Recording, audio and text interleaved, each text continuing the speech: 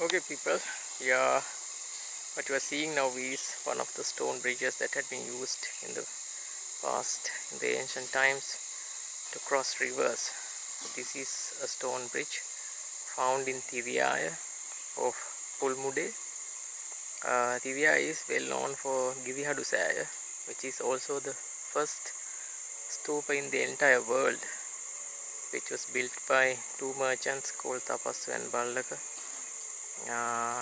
by putting the hair relics of the Lord Buddha during Lord Buddha's era.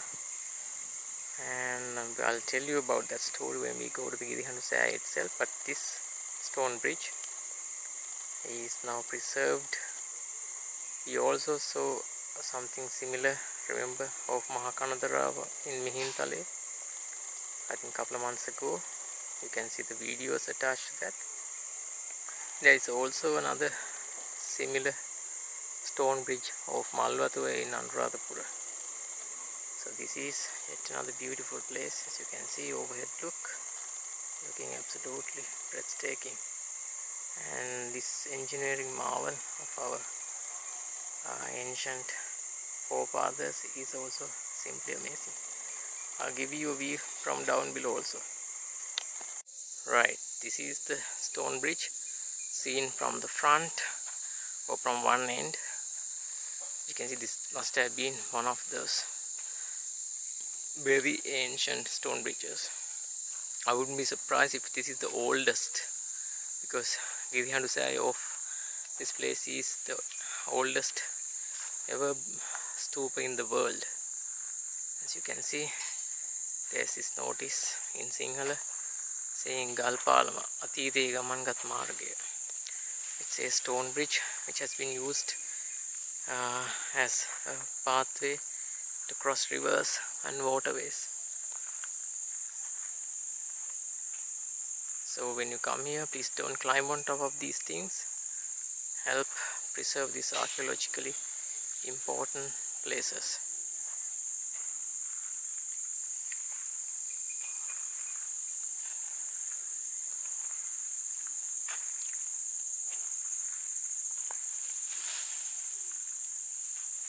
This is the view towards the other end of the Galpalam, and if I were to show you around,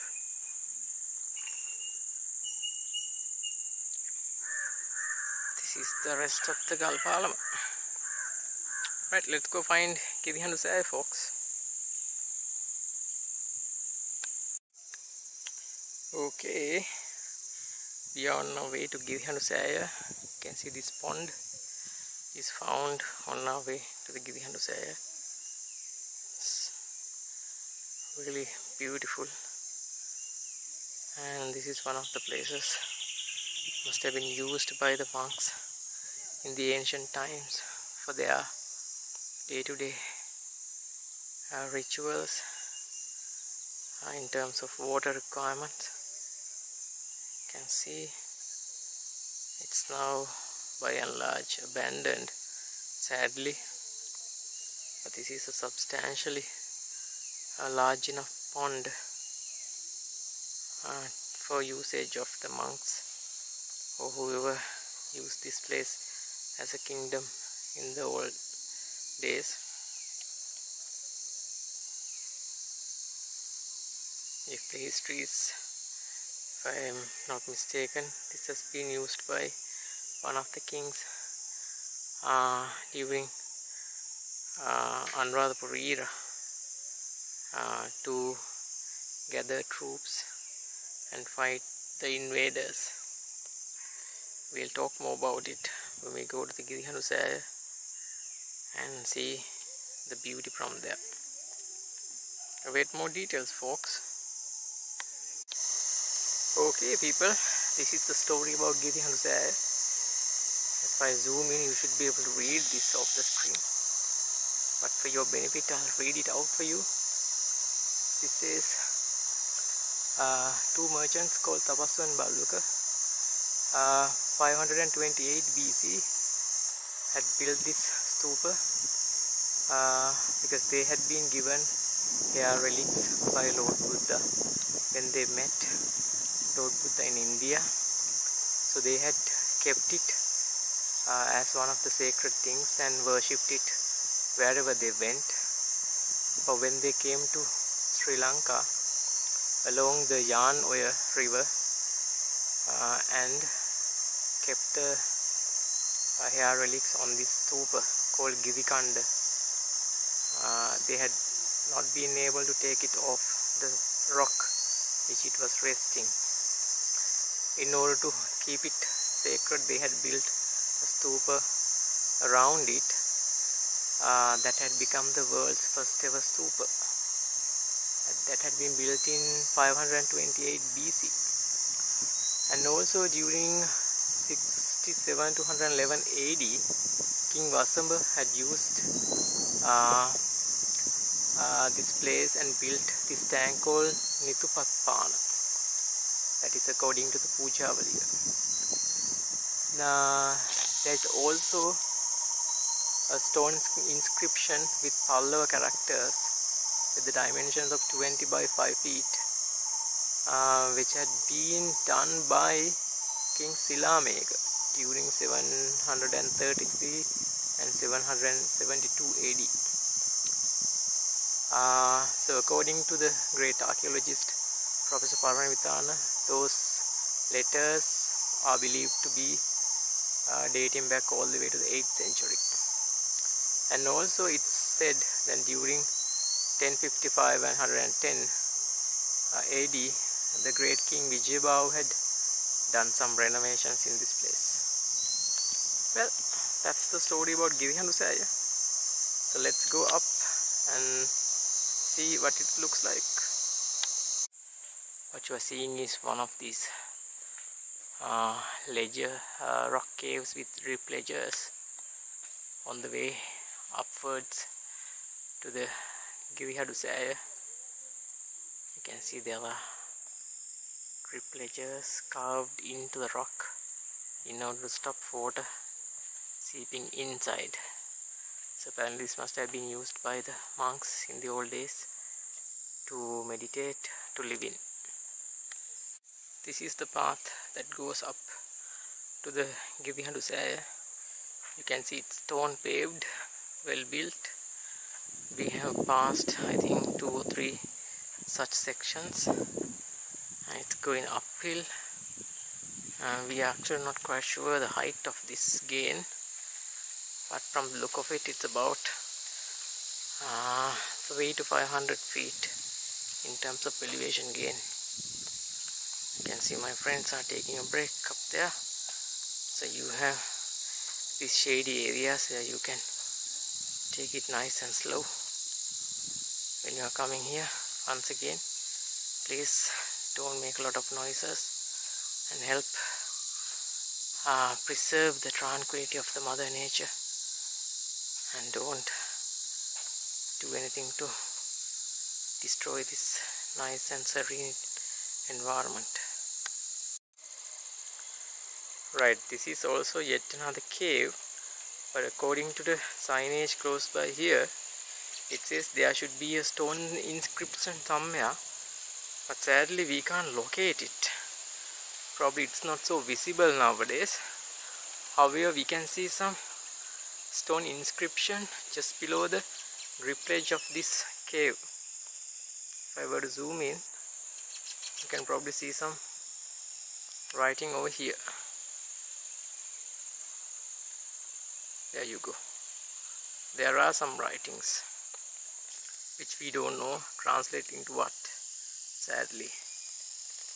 Right, this is the cave complex, and this is the entrance area to that.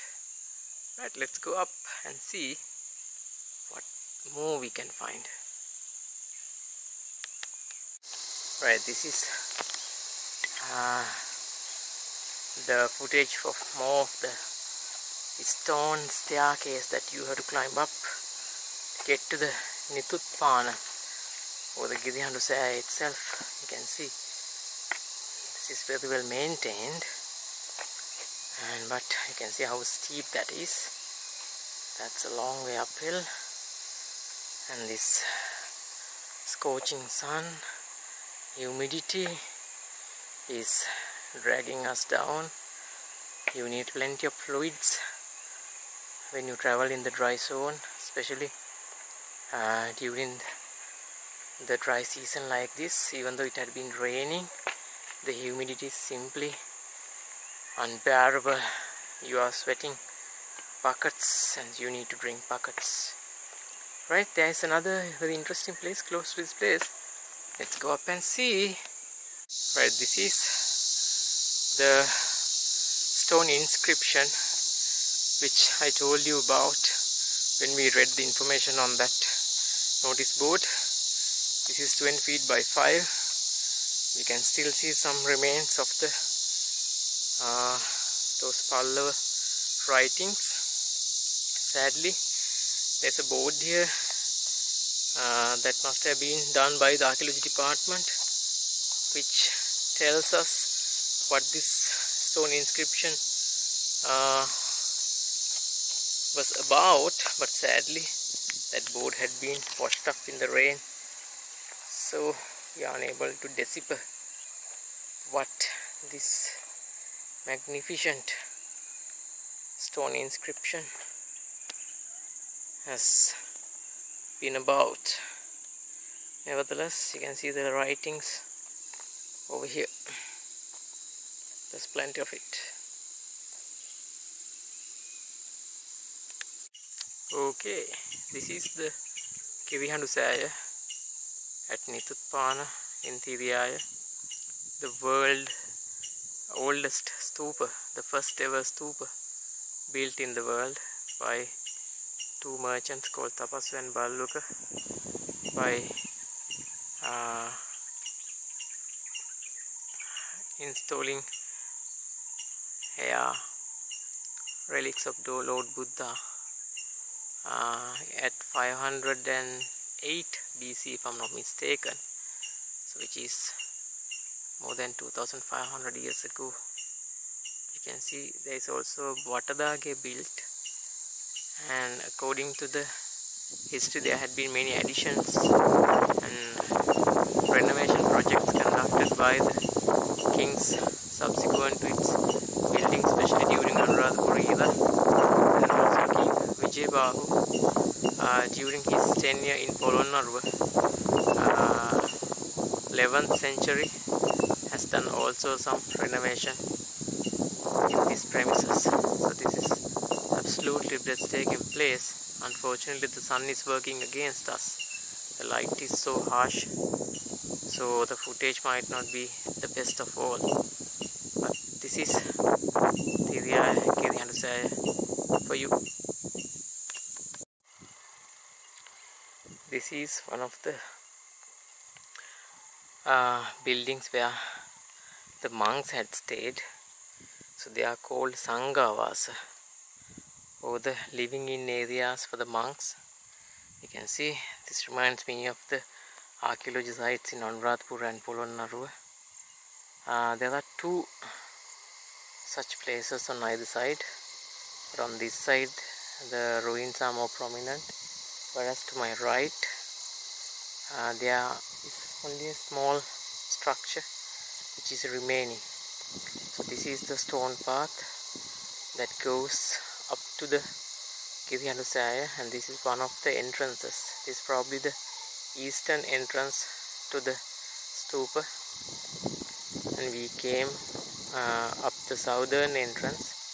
So western and northern entrances are also there, but not heavily used. They were probably closed down during the LTT terrorist activities.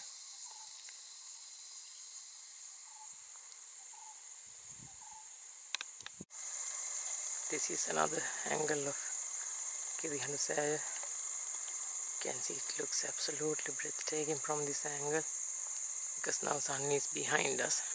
Unfortunately, there is this big shadow of a kohombo tree falling on top of this rocky entrance, one of the entrance to the main stupa, therefore the lighting won't be that great, but you can see how wonderful this place looks, especially those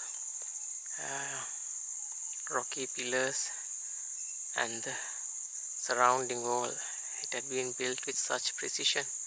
It looks absolutely wonderful. That's great creation by our forefathers.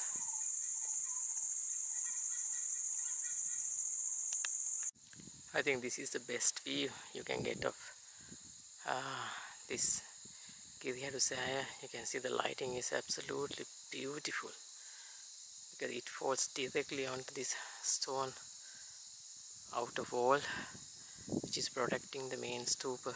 You can also see the royal blue sky and those stone pillars rising up to the sky.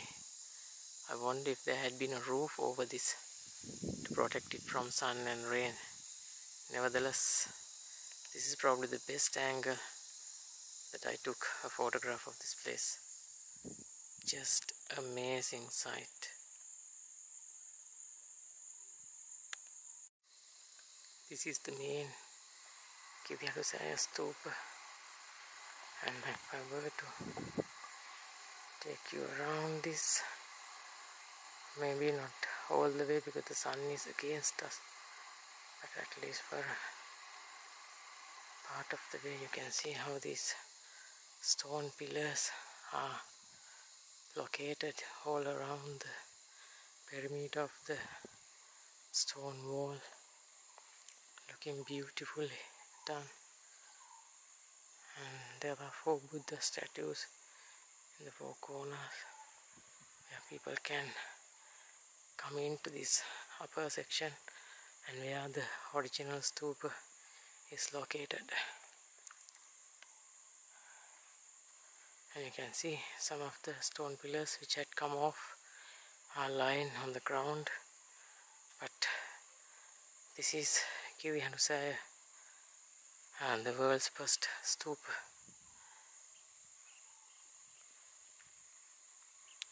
I'm wondering if I can give you a full 360-degree video footage so that you should be able to get an idea of the length and width of this place. Right, let me come into this section now.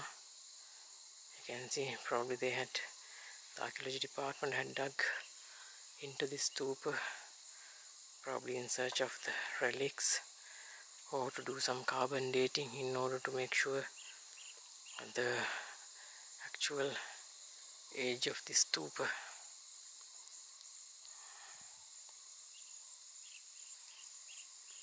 And I hope this footage stays